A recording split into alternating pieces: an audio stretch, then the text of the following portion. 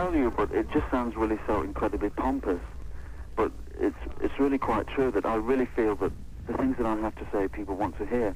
Now, if I really didn't believe it, I wouldn't do it, and I wouldn't waste people's time, because it's just very boring of me to do that. But it's really not about computers and such things. It really is about the human heart.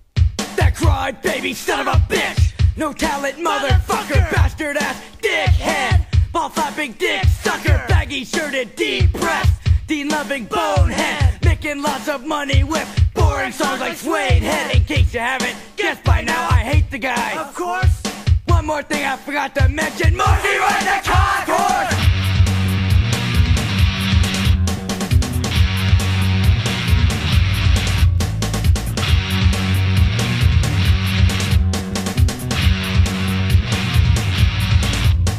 He crossed, watch and watch, he crossed some more and more. But I don't give a shit about his girlfriend in a coma.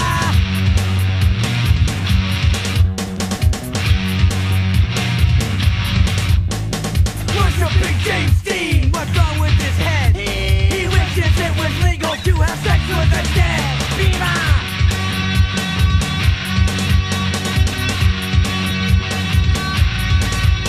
That's right, baby son of a bitch, no talent motherfucker, bastard ass dickhead, ball flapping dick sucker. In case you haven't guessed by now, I hate the guy. Of course. One more thing I forgot to mention: Morrissey ride the Cockhorse. Cockhorse, Cockhorse, Cockhorse, Cockhorse.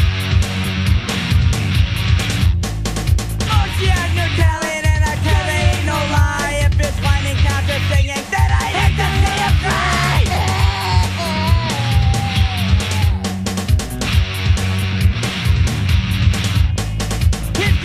Left him, he was at a loss for words. Because when Johnny Marr left, he stole his Baggy-shirted.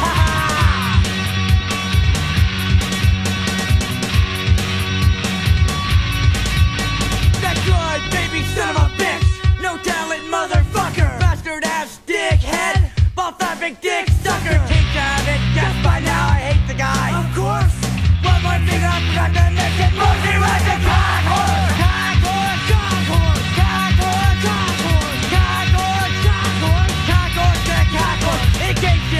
Guess by now I hate the guy. Of course.